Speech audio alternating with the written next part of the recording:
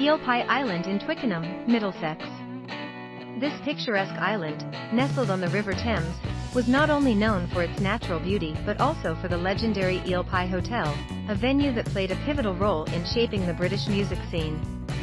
The Rolling Stone, this gritty and rebellious band, performed here on July 31, 1963, captivating audiences with their mesmerizing energy and raw talent.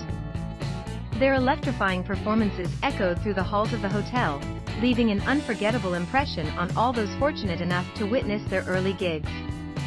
The impact of the Eel Pie Hotel on the British music scene cannot be overstated. It provided an intimate and immersive experience for audiences and artists alike.